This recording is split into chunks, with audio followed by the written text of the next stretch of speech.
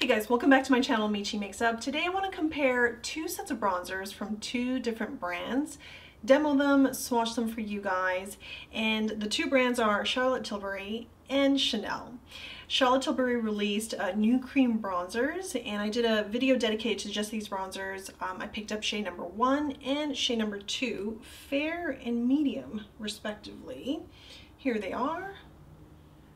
And these are giant bronzers. They are meant for both the face and body. Then I also have samples of Chanel's Soliel Tan cream bronzers. I was very curious. I wanted to pick up one, full-size product, but I was very curious because as part of Chanel's 2022 Late Beige collection, they actually released a medium shade, part of the Soliel Tan line. So it's $3.92 medium. Previously, they only had two shades, universal, universal, very nice and light, and then deep shade. So there were only two options, and it makes sense that they're adding a third one. And I just like to compare how these bronzers look on the face and also swatch it for you guys. And because this is my second time filming the video, the first time around I didn't turn the mic on. I hate it when that happens. So it's the second time, and I actually already swatched it on my arm. So this is number 1 from Charlotte Tilbury, fair. Number 2, also from Charlotte Tilbury, and number 390 universal from Chanel, and then 392 medium from Chanel. The notable difference besides the shade is that the Chanel bronzers are creamier and slicker in comparison to Charlotte Tilbury. Charlotte Tilbury's is creamy as well. I've been using it over the past week and a half, and I don't really have any issues of diffusing the product, spreading it, or anything like that. But I feel like it's gonna, I don't know, this feels nice and light, and the color payoff in comparison is also lighter than these two. This shade number 1 is notably cooler than the rest, whereas these two, even though they're two different shades, they actually look quite similar. I mean, this is deeper, warmer, and redder, but the difference here is much less than number 1 and 2 from Charlotte Tilbury. So I'm going to go ahead and use shade 1 and put that onto the right side of my face. I am using Sonia G's Fusion brush jumbo base.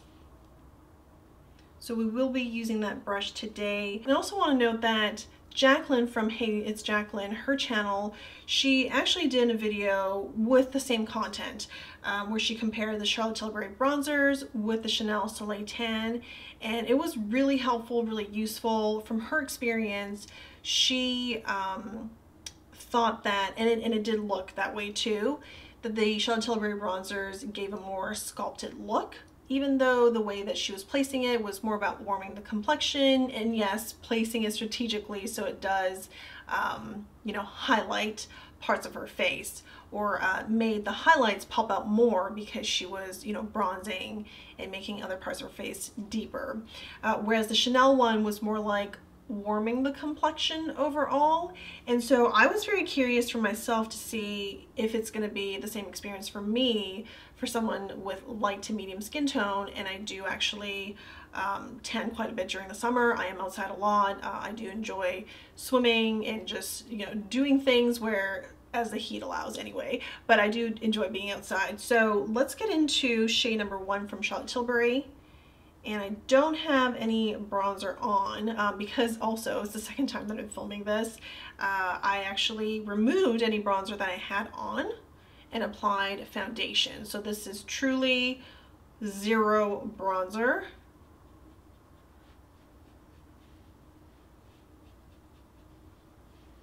So that's one application. Go back in for a second one.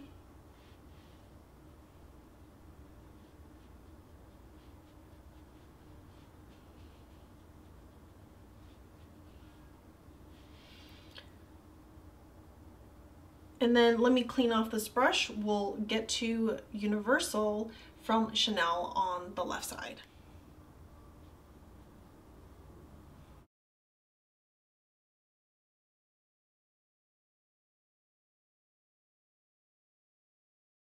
So this is on the left side, Chanel's 390. It would be considered their light shade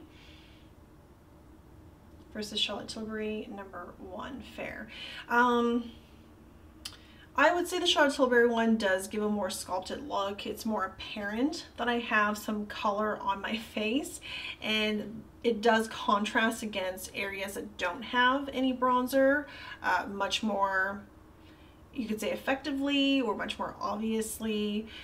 So I think Chanel, what we're seeing here is very typical of some of their complexion products and some of their blushes, maybe even eyeshadow, where they're just like applying a certain, a little bit of pigment here. It definitely doesn't feel like it's a quality thing, maybe just pigmentation and payoff.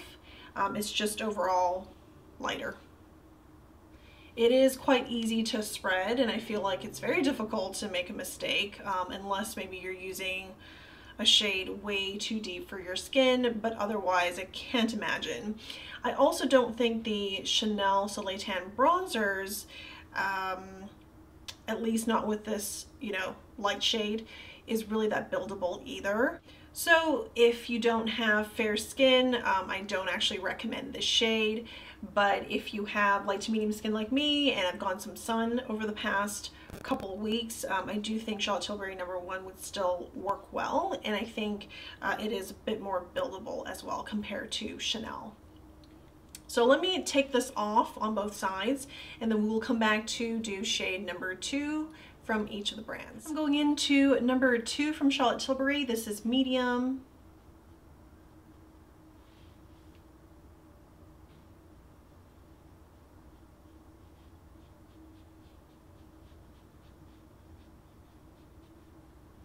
And I don't know that I need to go back for a second application because this is quite deep for me, what I'm used to. Although it does look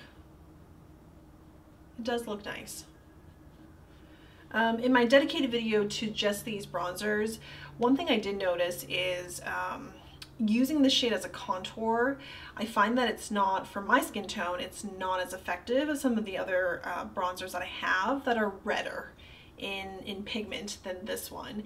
This, when we compare to number 1, it's much redder, but it's not quite the same. So if you're interested in seeing a dedicated video of just these 2 shades here and how it compares to the rest of my small, I just want to warn you, a smaller bronzer collection, I'll have a link below so you guys can take a look here. But as overall warming the complexion, I think it does get the job done, and it is more obvious. It is definitely more obvious than shade number 1. I just don't know how I feel about it, because I know during the winter time I definitely would not be able to use this shade. So that's number 2 from Charlotte Tilbury in medium. All right, again, let me clean this brush off and we'll head into Chanel on the left side.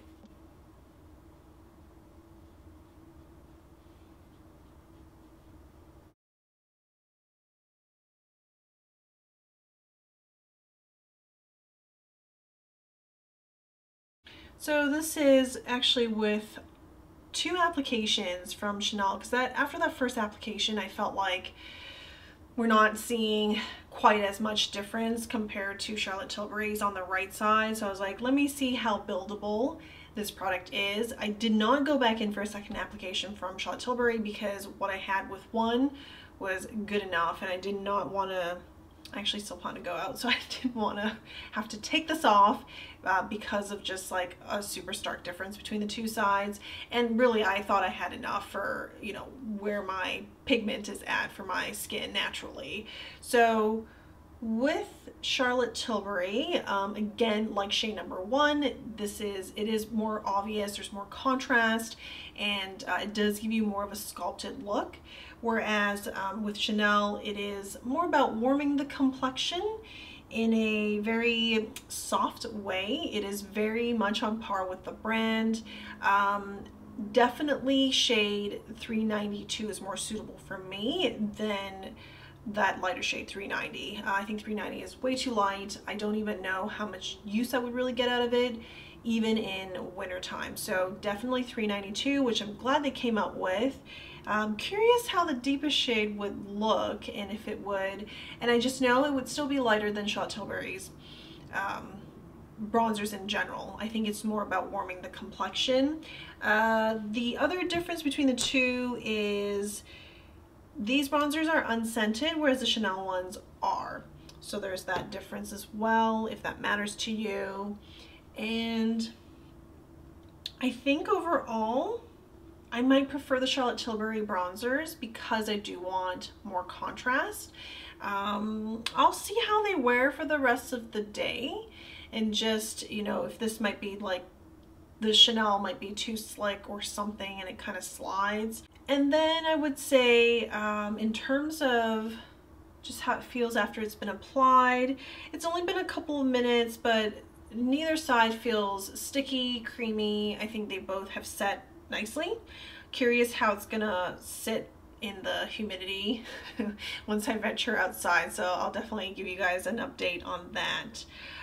But yes, that's the comparison between the two brands. If you really want to know, hopefully I was able to answer your question there. If you're new to the channel, welcome. Subscribe to this channel, give this video a thumbs up, and ring the bell to get notified every time new content is released. I will see you guys very soon in the next one. Bye.